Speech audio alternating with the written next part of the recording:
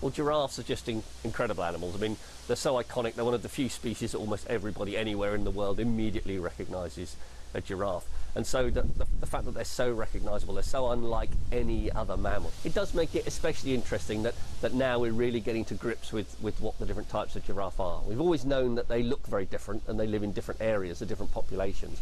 But now this new genetics work adds to that, to really give us an insight into perhaps the fact that they're different species and not what we thought was one was actually maybe 4 different species. And that's incredible when you think of a mammal that should be so well known, because it's so recognisable and so iconic.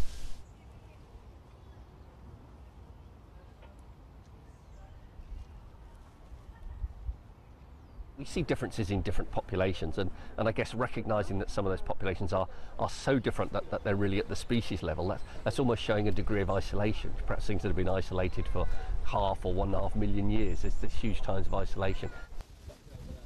Understanding that they look different is just a start. Now understanding there's real genetic differences helps us perhaps to understand that there may well be big differences in mating behaviour, in breeding patterns, and those of course are critical to conserving a species and really important to understanding how threats might impact upon it and how we can try and reduce them and save species from extinction.